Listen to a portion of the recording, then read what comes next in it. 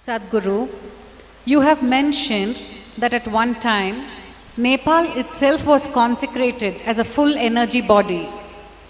How was this used by the people for spiritual benefits? Are such things possible today? And can the whole planet be energized? What was the energy body, I'm sorry?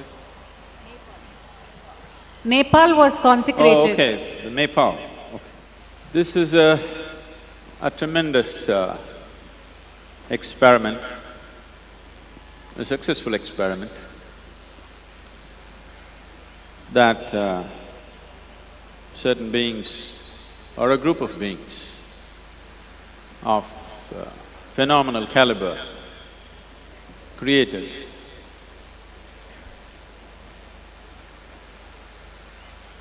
A certain part of Nepal, not the whole country as it is because it used to be many kingdoms at one time, a certain part of Nepal was made into a spiritual body by itself, establishing shrines at key points with all the necessary ingredients to build a body. A body means the body that you have right now, the physical body, is an accumulation of food. But to convert food into flesh and bone, to be able to convert a piece of bread or a vegetable or a fruit or whatever else you consume into human body, there is an energy system, there's an energy body.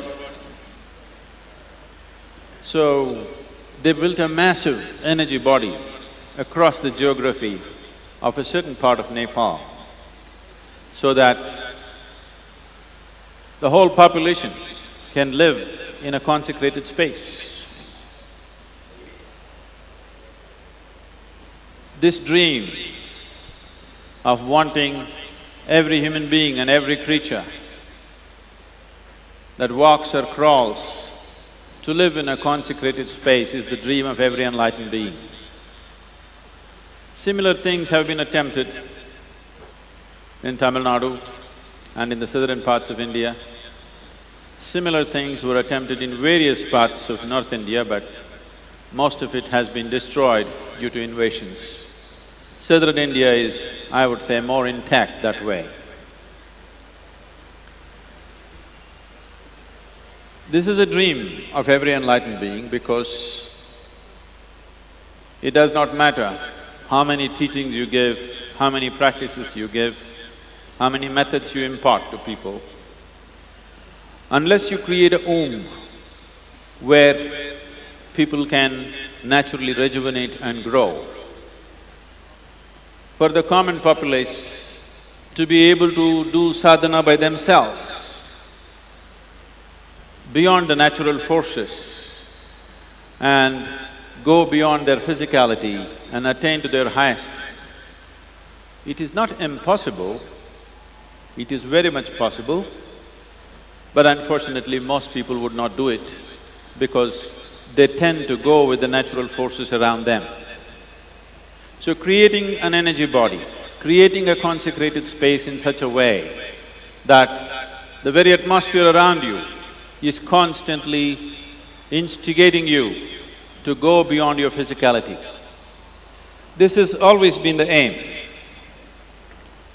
You will see the whole of Tamil Nadu is full of this. Magnificent temples were built. People who built these temples, they themselves lived in small hutments, but they built such fabulous temples because they realized that living in a consecrated space is more important than living in a comfortable home. Every street has 5 temples. This is not in competition with each other, though it may be turning out that way today.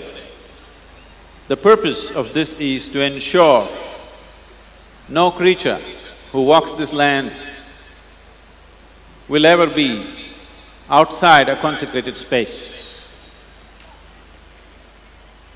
This great dream many times has reached close to fulfillment, and many times it's been pulled down. Once again, we are making such an attempt. If you ask me what's my dream, I would like to consecrate the whole planet.